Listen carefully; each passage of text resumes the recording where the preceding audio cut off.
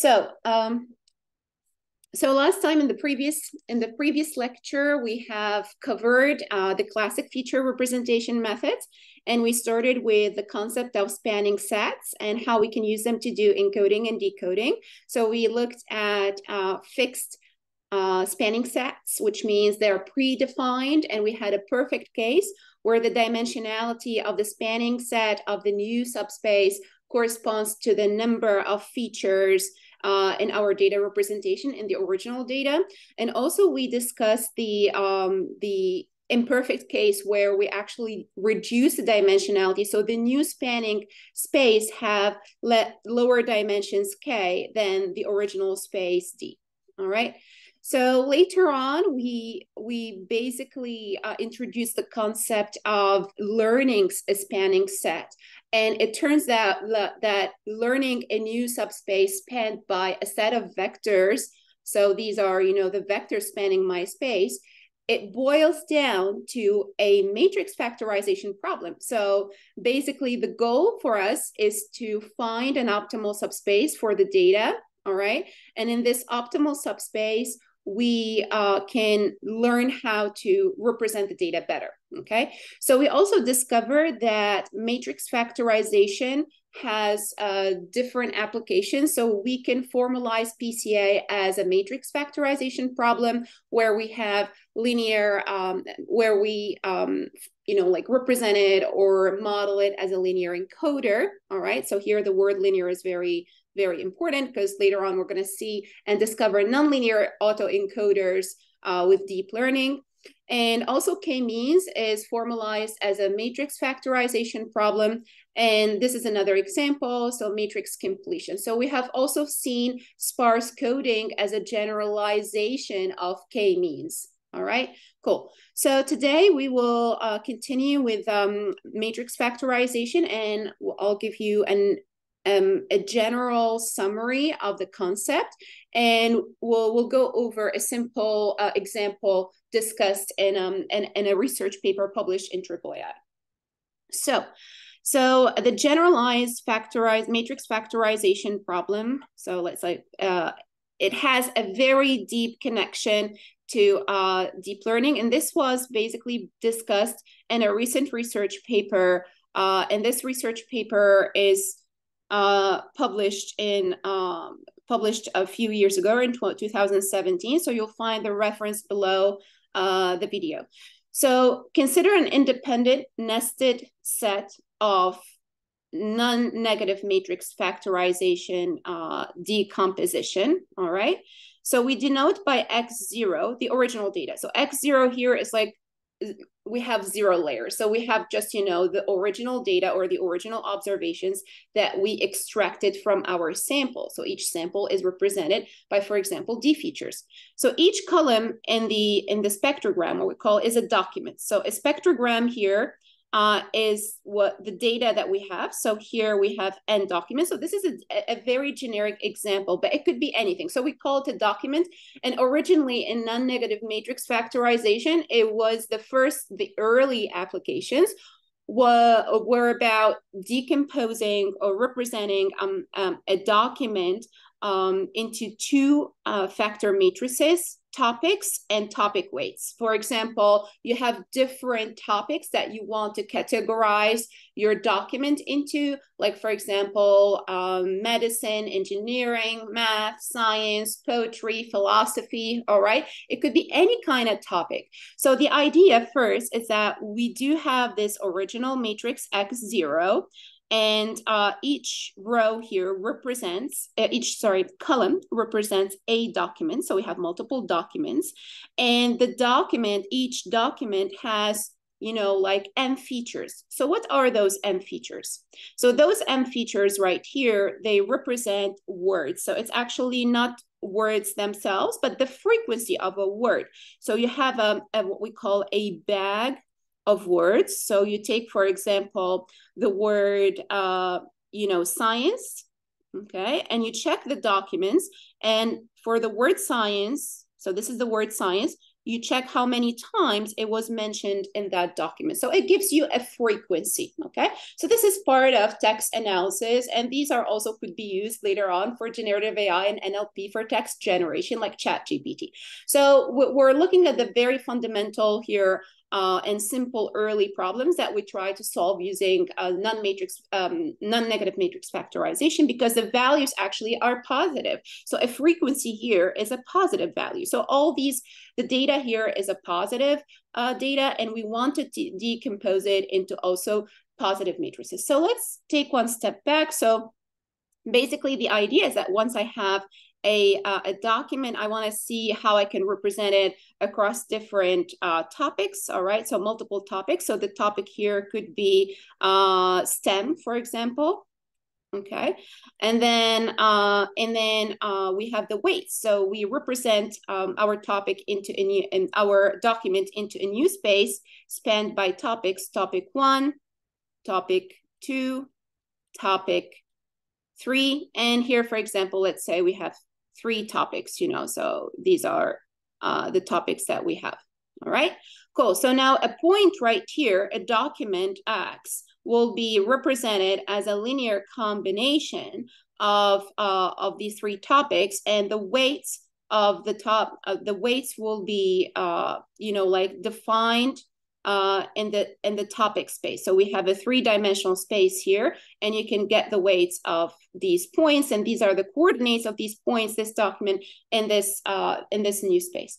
So we're going to look at more examples, but this is, you know, the gist of it. So basically, if we go back, if we take one step back, so we have the X0, which is the original data. And we want, you know, like we have this document, and the document will define what we call a corpus. Okay, so the corpus is a bunch of documents. So all of this, the set of documents is called a corpus. All right. So let the corpus X0 be the first input to our matrix factorization problem. So we want to decompose our X0 into 2 matrices, okay? So these are what we call them, we can also call them factor matrices. And as I mentioned earlier, so A0 corresponds to the set of topic, or the basis vector of the new space, okay, that we are learning. And S0 is actually the coordinates, the topic weights, or the basis coefficients. All right, cool. Now, when we want to do a multi-layer decomposition, so we will make our factorization deeper, all right? So which means we will recurse the factorization of our matrices. So for example, in this case, we take for the next basis coefficient, S0, so S0 becomes the new input. And in the second layer, we factorize S0 to obtain subtopics A1 and subtopics weights S1. All right. So what does that mean? It means that in the next layer, we take this matrix and we factorize it into subtopics, a new basis, a new spanning set, and subtopics weight. So this is what we call a recursive kind of decomposition. So we're going from a simple, you know, like 1 layer factorizing a matrix into 2 matrices, and now we're factorizing a matrix hierarchically into sub matrices. So here it's very simple. So when you replace, you take X0 is almost equal to A0 times S0. So you substitute, and when you do that, what do you guys notice here? So we have, you know, like this new formula, and this is the 2-layer decomposition of our matrix into 2 layers. So 0 is the first layer basically, and we have a second layer here denoted by layer 1. So how do we actually, you know, like what is the meaning of this when we do this hierarchical decomposition? So you can think about it as consecutive projections on spanning sets A0, AL. So what does that mean? It means first, so we're going to see a tangible example in a bit that will explain this better for you. But the idea is that I do have a first spanning set in my first layer. So layer, 0. So this is my basis A of 0, right? It has, for example, K0 vectors. So we have K0 vectors, 1, 2, 3, etc. And then when I multiply this, what I'm doing actually, I am projecting my spanning set into a new space. And this new subspace is spanned by K1 vectors. So these are the number of vectors in my basis matrix or spanning matrix A at layer 1, so L1. So what happens here, if you keep on doing that, you are somehow transforming one space onto another. And if the number of spanning vectors decreases, you're somehow also minimizing the dimensionality of your space. So after this kind of, consecutive projection, you're going to get a new space, a new optimal space. And this space that we can call, A0, A1, AL, okay? So this new space is a very is a smaller space, right? Where we can easily represent the point using its coordinates in S, okay? So these are the coordinates of the points, and we have 4 coordinates here, right? Because we have 4 dimensions, and we will represent it using S of L in the very last layer, all right? So what I want you to do, guys, here, before we go ahead, I would like you to generalize this formula, so to keep on substituting until you get the full formula of X0 as an expression of L layer decomposition, okay? So you can take a minute to, write this down. So let's start with the first element here. So this is our original data. We want to minimize this loss function, right? So we want to minimize the distance between our original data and the deep decomposition, okay? The deep non-negative matrix factorization.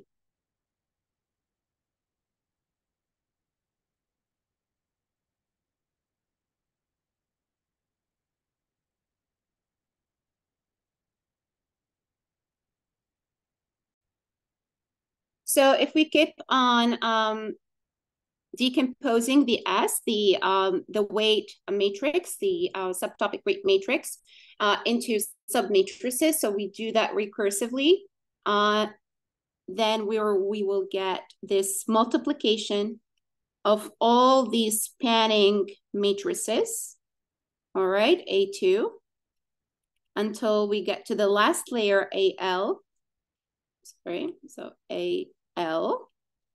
And then we will have our final weight matrix or assignment matrix right here, SL. So here, basically what happens through this multi-layer decomposition is somehow, at the very beginning, my space was a very complex high dimensional space. So the S0, so if we do a different color, let's take blue here. So this is, my D dimensional space. I have D features, right? And every point in X, or every sample, each sample in X is represented in a high dimensional space. So Xi belongs to RD, right? So it's a high dimensional space. So what we have done, somehow, we mapped this space into a much simpler, composed, set of spaces, right? So this is a composition of spaces. So you're composing. So this composition, which is a multiplication between matrices, as I mentioned earlier, it allows you to map or project one space onto another in a forward manner until you get a magical space. And this space, right? So here, this space right here is a very simple space where you have, for example, only 3 dimensions, right? So this whole space is actually a simple 3-dimensional space that allows you to represent a point, right? Here using the coordinates in this matrix.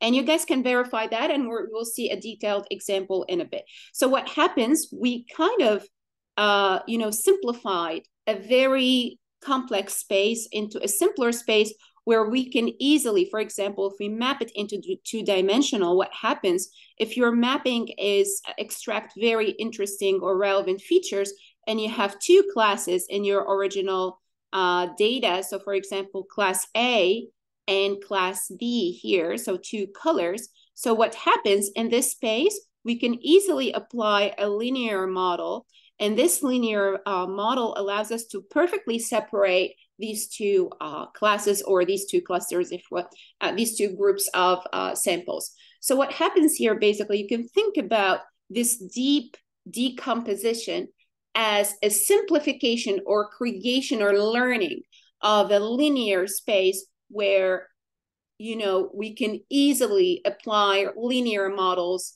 and classify the samples or cluster the samples, okay? So it's very interesting. So, and this is what happens here. So if you guys look here in this space, so this is a high dimensional space.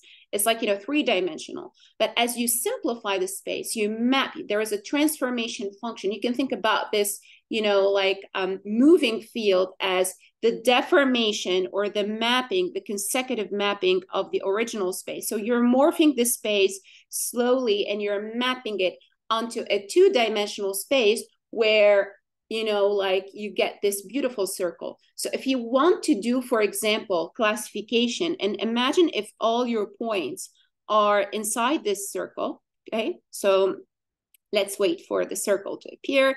So you have your points here. So you can easily, do classification, right? Because you can identify the circle, what's inside, and what's, for example, outside the other samples. But if you look at the original shape, right? So the original shape is very complex. So if you want to kind of tease apart or disentangle what's inside this manifold, it's actually difficult because it's a nonlinear high dimensional manifold, okay? So you guys can see that this mapping or decomposition of deep learning, or deep factorization, which is similar to deep learning, allows us to simplify the problem and get a final space where everything becomes easy. So in the paper, this is exactly how we model this multiplication. So if you guys transform this beautiful equation, right? So you transform this, similarity or inequality. You write it as a graphical, as a computational graph. You're gonna get this basically representation where each matrix right here is simply a decomposition. So this is so if you multiply these two, you will get your x, the original x0, and then you decompose this into these two, right? And then the next layer, layer 1, you decompose S1 into A times, S in the second layer.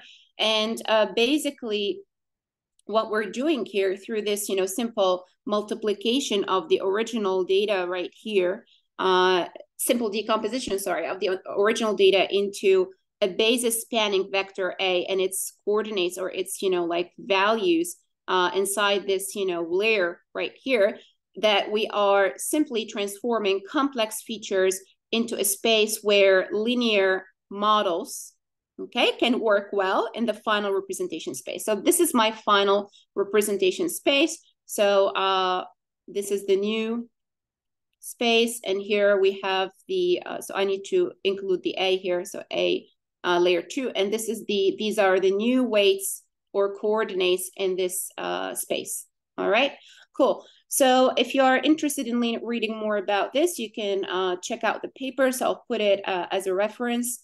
And there was a very interesting theorem in the paper that says a standard deep neural network, okay, can be written as a multi-layer deep non-negative matrix factorization optimization. So basically, you can think about deep neural networks as a multi-layer factorization of the original data. All right, cool. So now let's have a look at a tangible example. And this is from a paper that we have seen before. So this is just a brief summary or overview of this paper. So we have seen the multiview multiple clusterings using deep matrix factorization paper, and this has been published in AAAI 2017. So the basic idea of this paper is that we start off with multiple, like views. So we have multiple views of the data. So view 1, view 2, and view 3. For example, here we have 3 views. And you can see that these circles and these triangles, they take different shapes, texture, and colors, right? So here, for example, we have different objects. So you do have, triangles. All right, so let's do a different color. And triangles, they occur in different, across different views, but they do have different properties. So imagine that your data has different properties to tease apart. And these properties, or these, traits, you want to learn how to cluster the data based on only one of these traits. So the first trait is shape. So you want to learn how to cluster all of these samples right here, okay, according to shape. So you're going to create a cluster of shapes. So triangles will be put together, squares together, and circles together. Now, in the second, a different kind of, I would say, clustering criteria, a different type of clustering criterion is the color. So you can group the, like the shape space, the elements here, okay, the samples. So you can group them based on color. So you have yellow, green, and blue. The third one is actually texture. So texture is based on the texture. So here you have vertical lines. So you group them based on these textures. So you can see, depending on the pattern, you do this grouping. So what is interesting is that what we know this here, why we call it a multi-view clustering.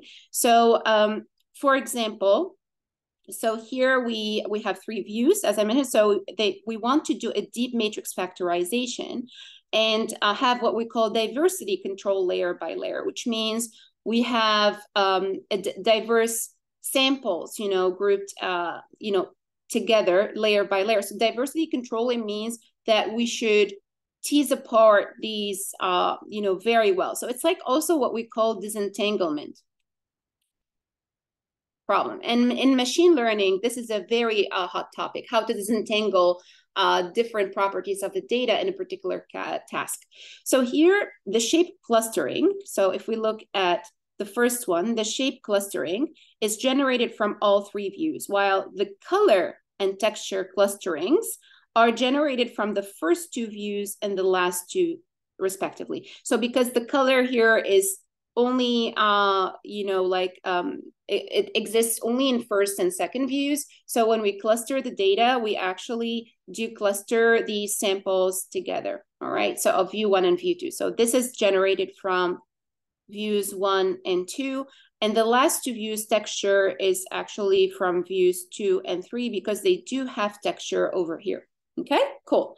So now how do we formalize this multi-view vectorization as a matrix, this multi-view, clustering, right, as a matrix factorization? So if you look at this, what is happening right here is that, as I mentioned, we have different properties or traits or, clustering principles.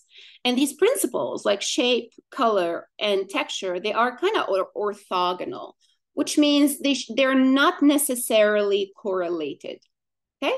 So they're not necessarily correlated, which means, like the clusters, if we have 3 clusters in the first layer, right, and we have 3 clusters in these, or a different number of clusters in the second layer, we do not expect the same elements to belong to the same clusters necessarily, right? So the color is not correlated to shape. So we should enforce a sort of an orthogonality or between these clusters, which means ideally, okay, we will minimize the overlap between clusters across layers, across different layers, okay? So we want to minimize the overlap. And this is one of the problems that the paper tries to solve. But let's see how the very first part of the paper, where they formalize this multi-view clustering as a deep matrix factorization problem. So here we go. So here basically what we have, so they want to explore the hierarchical structure and eliminate noise in the original data X. So X is the samples, as I mentioned. So this is our original X, right? So X1 is view 1, X2 view 2, and X3 view 3. And what we want to learn how to represent this X across different layers. So here it's you guys can see it. So this is exactly what we explained earlier. We have a matrix X and we factorize it into Z1 times H1, all right? So Z1 here is actually the spanning set and H1 is the assignment matrix. So we'll learn about this in a bit. So if you do substitution mathematically in a very abstract way, so what do we get? We replace H1 with Z2, H2, etc. until we basically get the final decomposition at M layers, all right? So what is happening here, if you have 3 layers, the first layer will give you, so if I do here, so the first layer is simply the shape, so it gives you the factorization of the shape, so which means this matrix right here, H1, it tells me which samples belong to which cluster. So it's an assignment matrix. And Z1 will tell me about the centers of these clusters, what we call them the centroids. So this is the new spanning space. So we ideally will have 3 centroids here. And we know that this, sample will be assigned to this centroid. So it is close to the centroid. So for example, the coordinates here would be the distance between this sample and the centroid will be very close, okay? So here, if you do the second level, so the second layer is a decomposition of color, which means the matrix here gives me, this matrix H2 gives me the decomposition in color.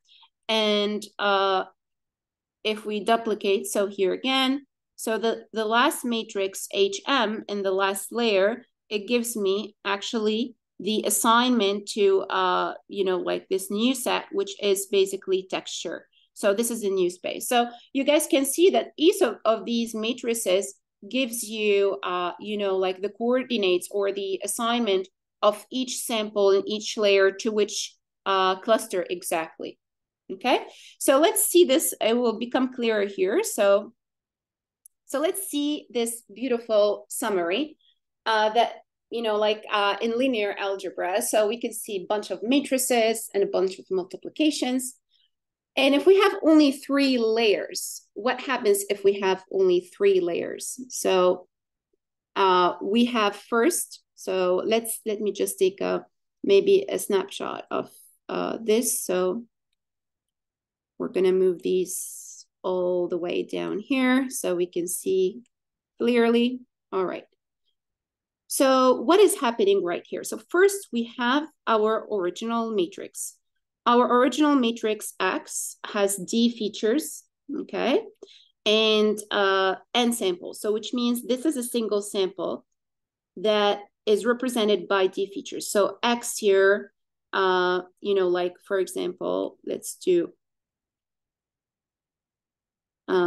we call it Xi. We call this vector Xi, element I, it belongs to RD, okay? All right, so what is the dimensionality of my big matrix X? It belongs to RD times N, okay? Now we want to decompose it into a set of matrices. So mathematically, for this to make sense, what do we need? We need actually to have a consistency in dimensionality. So the first element here should be D, right? And the last element should be, N. So we have N over here, okay? So the first matrix, this is what we call Z1. So this matrix Z1, it belongs to D times, let's call it K1. So this is K1.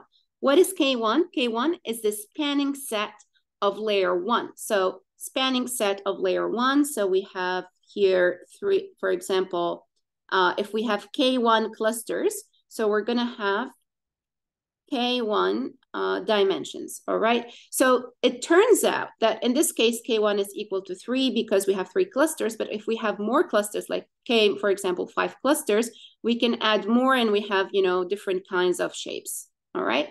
So here we have 5, and then, for example, 5, and you guys can see that these are actually, ideally, that would be the centroids of these clusters. So here, if I learn a very good space, each of those will represent the center of my cluster. So I can represent my my data along, you know, according to this.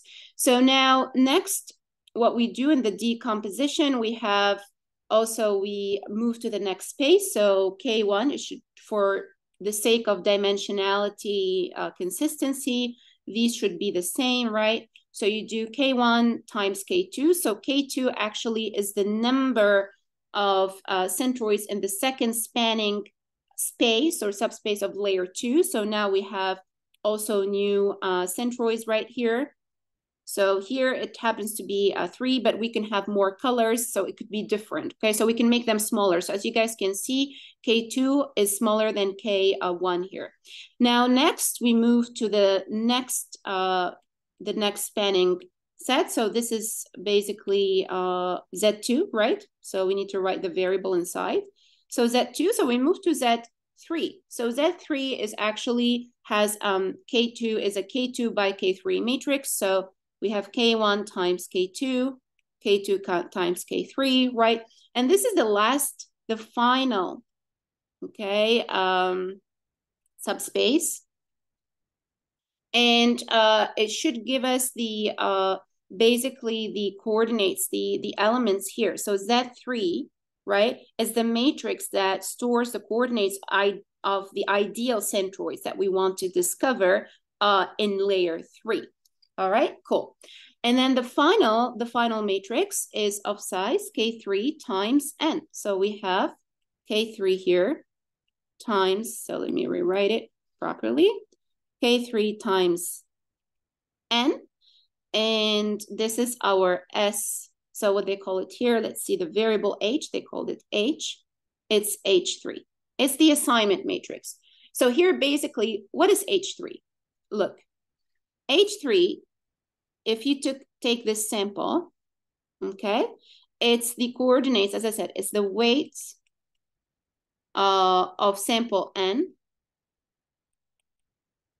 in the Z3 space, okay, spanned by this matrix Z3, which means that if I take this matrix and I have my, you know, K3 dimensions, so these K3 vectors, so 1, 2, and I have, you know, for example, K3 is equal to 3, right?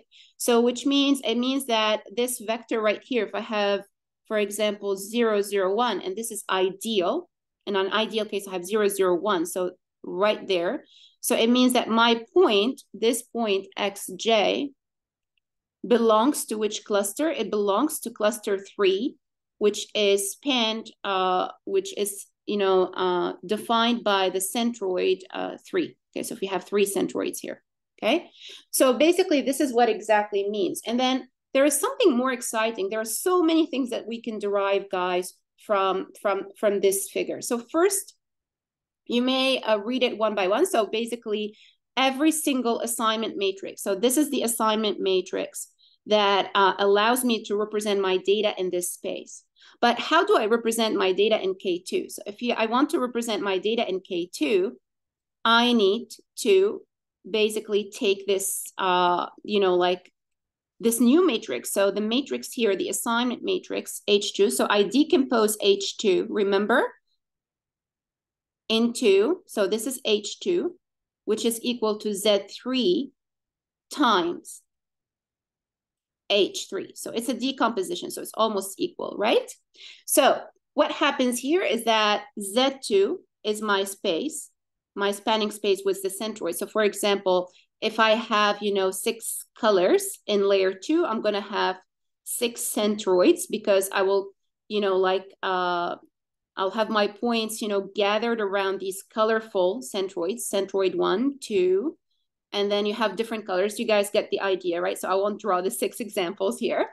And H2 is actually the coordinates of my points in this space. So it's fantastic. So these matrices, the multiplication here, you can see the decomposition right here of the matrix. It's a hierarchical nested decomposition, and you can read the coordinates H2 into the basis K2, and you can find, you know, which points, as I mentioned earlier, belong to which cluster. All right. And now if we do that again, so you guys can see for Z1, I will take a different color. So let's take this one. So for Z1, so this is my Z1. What is the assignment matrix in this, you know, new space that has K1 basis? It's actually this, which is, if we write it down, Z2. So this is actually H1, and H1 is equal to what? So I'm gonna just, like, is equal to Z2 times H2. All right. So you guys can see clearly and beautifully the nestedness and how we can easily get the coordinates at each layer. I can represent my data and I can discover something. And, you know, this composition, as I mentioned earlier, also another understanding or intuitive understanding of this is that we're mapping different spaces or projecting one subspace onto the other until we get an optimal one right here that captures something unique about the data. And we use it here for clustering. We can use it for so many other things. We can use it for regression. We can use it for classification, okay? And this is what deep learning does. Deep learning basically decomposes the original data into multiple nested representations. But here, this is a beautiful linear decomposition. So a very important word here is linear factorization or decomposition. But what we will see later on in deep learning, that we're gonna have a kind of nonlinear.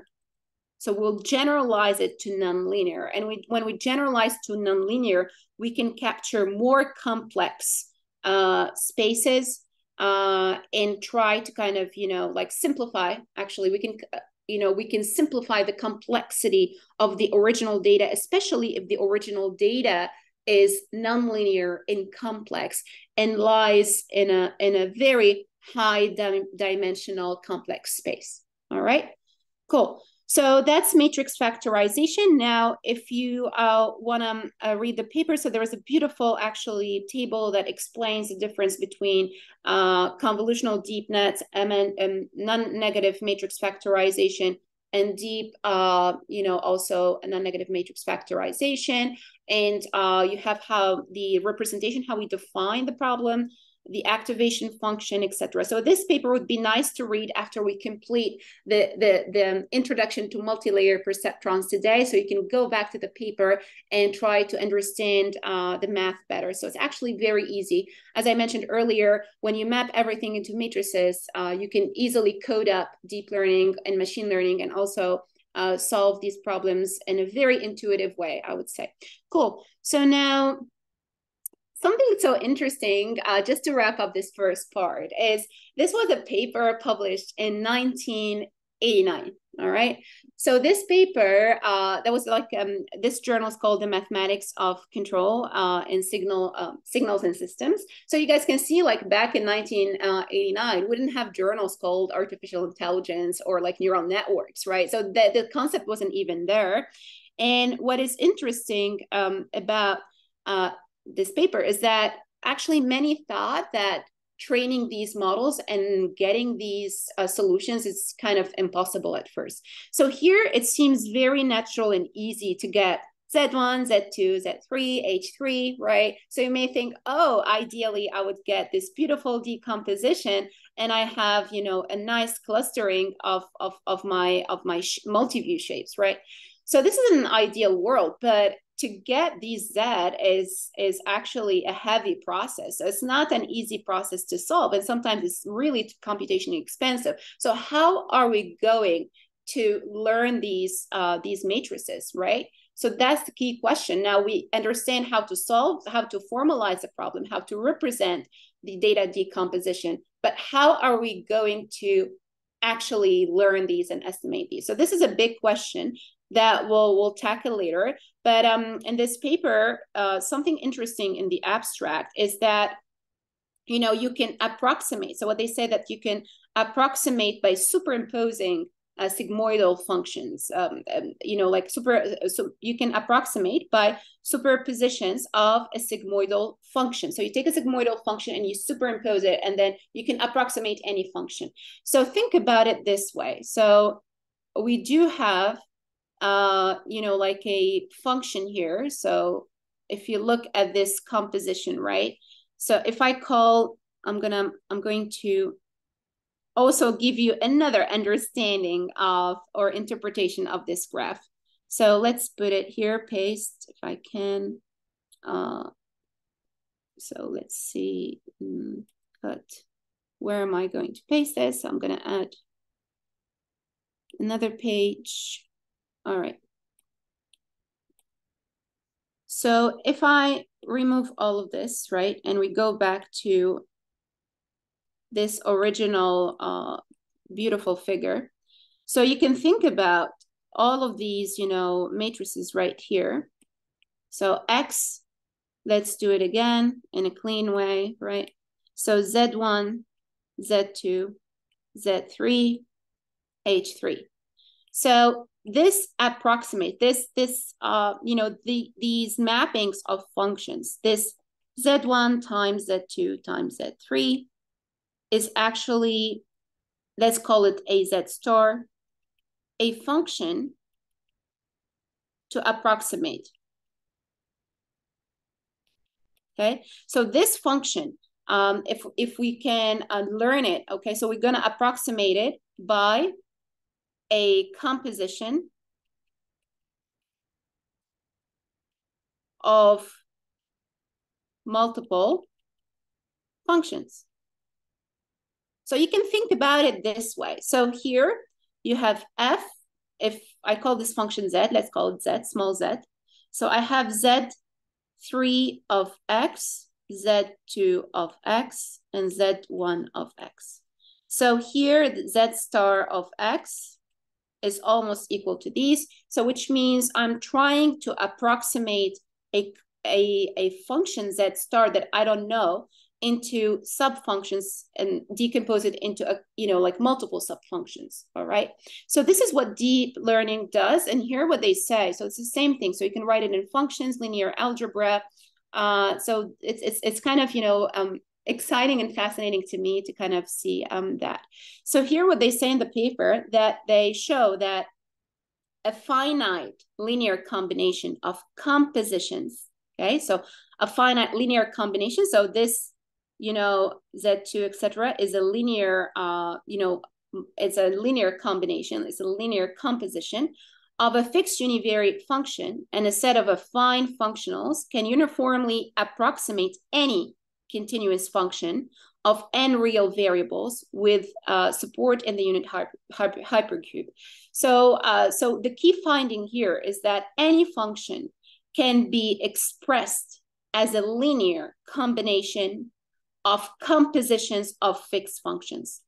And this is what we are, you know, like what we're trying to do is like, imagine when we did basically regression, what we're trying to do, we're trying to learn a function that takes in an xi and predicts a yi. So we want to approximate this mapping function that allows me to transform a high dimensional RD vector into a single scalar value. And this is exactly what regression is doing, right? So this function right here, I can express it as a linear combination of a fixed subfunctions, okay, small fi, right? And these are, you know, functions that I will learn. somehow, okay? So it's very interesting. And here what they said that, we can actually, this approximation can be done by what we call continuous feed-forward neural networks with a single hidden layer and a continuous sigmoidal nonlinearity. So we will see this in a bit. We will see the first, one single layer network. But it's so interesting that these even one layer networks are very powerful in approximating complex functions or any kind of functions that maps any kind of input data into any kind of output data. And it's really powerful. You can always approximate this and discover it as a combination of and composition of other functions. All right. So cool. So that is a cool aspect. So they say we can only suspect that that the overwhelming majority of approximation problems will require astronomical number of terms, right? So this is interesting. So what does that mean? It means right here, okay, the problem, we can solve the problem. The problem is solvable, but it will require a lot of weights to learn. So remember, the Z1, the Z2, Z3, all of these are huge matrices. And I need to take I need to learn all these weights. If my matrix has, I don't know, 100K times, for example, 2K, right? So I need to learn and predict every single value right there. And, let alone when I do multiple approximations and decomposition. So I have more and more weights to learn. The deeper I go, the more I need to learn. And this becomes an astronomical computational problem to solve. And this is basically what we call the curse of dimensionality. And this curse of dimensionality, beautifully written here, the author says that it plagues the multidimensional approximation theory and statistics. So to approximate, we can approximate theoretically, we can decompose, have a beautiful decomposition of our, original data into multiple subspaces that are kind of orthogonal, and this factorization will be pure at each layer, which means we really discover the shapes. We don't mix the shapes, but this is, too far to be true at this, at least in 1989, it was kind of, we don't really know if we can solve this astronomical problem computationally from a computational weather angle. I don't know why I call it weather. All right, cool.